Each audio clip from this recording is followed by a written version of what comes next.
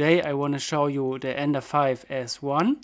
This time the bed stands still, it just goes down along the Z-axis. I'm super surprised for this cubic shaped printer. Like we know it from Creality, everything is well packed. And here we got what I love most. So it's time to remove the foam. Okay, this is how it looks underneath. Here we got the extruder. This should be the Sprite one. Looks a bit different to the Ender Pro. Some filament. Here we got on both sides some handles. This makes really easy. A lot of difference to the last one. Here's the print bed. Here we can see the print bed underneath. There's an isolation so that we will get a very homogeneous temperature all over our print plate. This is very important. And the handles, like we know. Some frame parts. The lower compartment, lower frame of the electronics. Everything was super nice packed. This time there are a lot of more parts into the box, but many parts are already pre-assembled. Here we got the upper frame with our nozzle, and there's everything done. The belts and the motor are pre-assembled. This is the Z-axis. Let's do the assembly.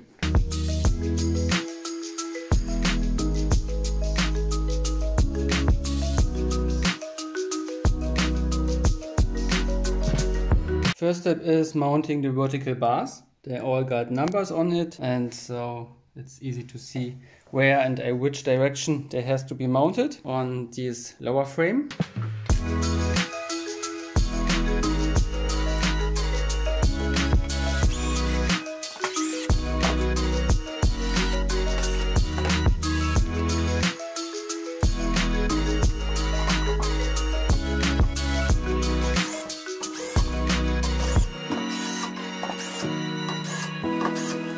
Next is installing the print bed on the Z-axis. I'm using here the foam from the packaging. That makes it much more easy.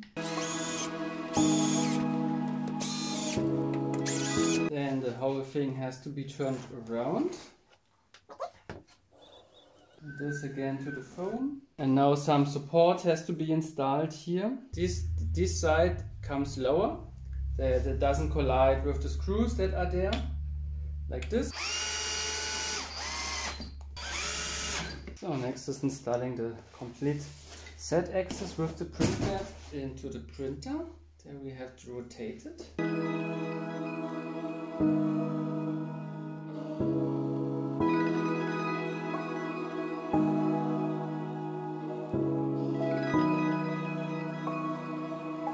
Now these plastic parts has to install here and the right angle. Here is left and right, always written, to stiffen up the whole cage.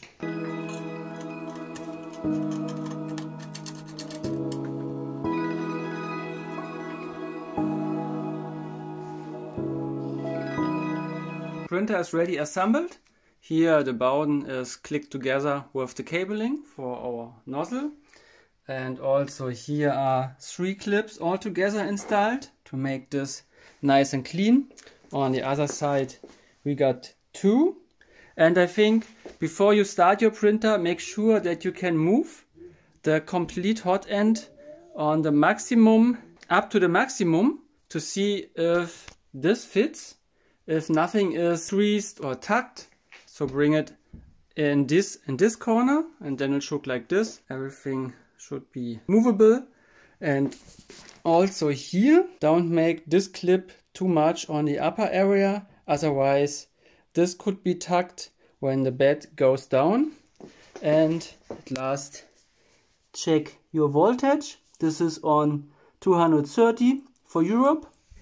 And then we can plug it in. So let's start leveling, super easy. We just press on the one, then the Ender centers, and we use our test paper. And with these 2 knobs we can adjust it, that it is a bit squeezed between the nozzle and the print bed. It's a bit down. Yeah, this feels good. And then the second. And this we can do with the knob.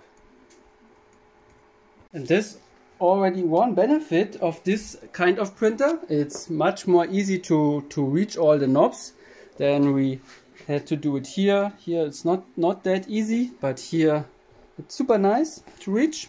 So it's much faster to set up the bed leveling. And let's take a look on Cura to the machine settings. Here we can see the accelerations again. This is 3500 to X and Y. So this printer can accelerate very fast. This is super important for our lightweight PLA. Also make sure that the gantry height is the same as the set height, that you can print multiple parts one after the other. And here we are in the lightweight PLA settings, and I got 230 degrees, so a little bit less than normal for this printer, and also 50% flow, 105% for the first layer, 30 millimeter per second print speed, and 500 millimeter travel speed. Here are the 3500 millimeter per square second for the travel acceleration, so super fast, and the rest is the same as on my other printers. The Ender 5 prints the canopy for the new big Harrier. I can absolutely recommend you this Ender 5 S1. It is caused by the robust construction. The acceleration is much faster compared to the Ender 3, and right beside is working the Ender Pro. This one is more accurate, so both has their qualities. Here we also have cooling from both sides. Here we just have the cooling from the front. I'm printing with lightweight PLA from Colorfabb on the Ender 5 with 230 degree, and the bed is cooled down on 30 degree just to save energy. And for this I'm using the 3D luck. That's very important when you cool down your bed while printing.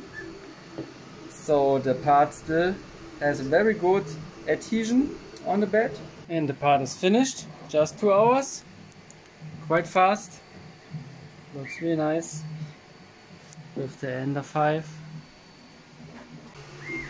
Printing the inlet. One part is already done. Also in a very good quality. And here's the Ender S1 Pro, the Ender 3 S1 Pro. Does a good job as always. Really nice little workhorses. Super nice printing the Ender 5. The links for the Ender 5 and also for the Ender 3 Pro you find in the video descriptions. They are superb printers for our 3D printed jets and make a very nice surface and super lightweight parts.